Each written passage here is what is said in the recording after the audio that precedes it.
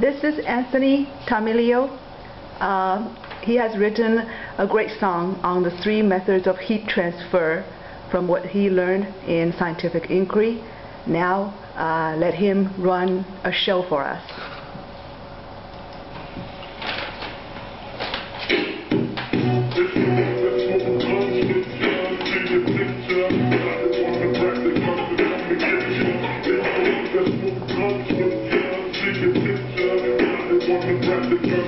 Now the first way of transportation of heat energy is radiation, like sound waves from your local station, filling up the emptiness in open spaces. Your radiator can heat up a room, but it can't give you a tan too. I'm talking about the sun, and sunburn isn't fun. Now listen up closely to me, everyone.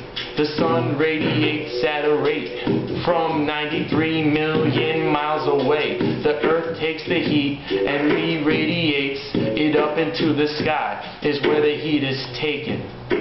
Conducting is the second method on my list. You can feel it like a hot pot on your fist, with the handle gripped, or a candle lit. It's heat through conduction that causes this.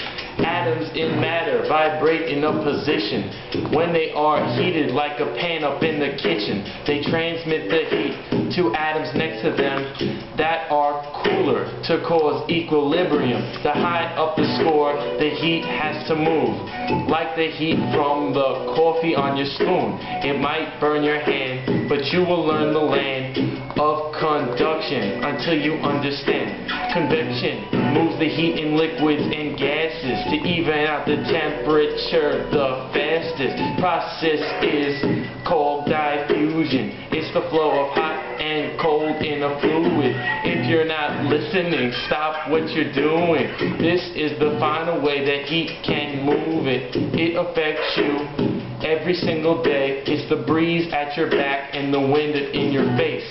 When it reaches the earth, it rises at a rate with the air in place. With the air in place, it moves up till it cools. Lots of molecules make up the weather that we see on the news. It's how they measure the pressure of air and temperature. But convection is how it got there in the atmosphere. So don't be scared. You have it over there. 3 ways of heat transfer. Yay! Good job. Thank you.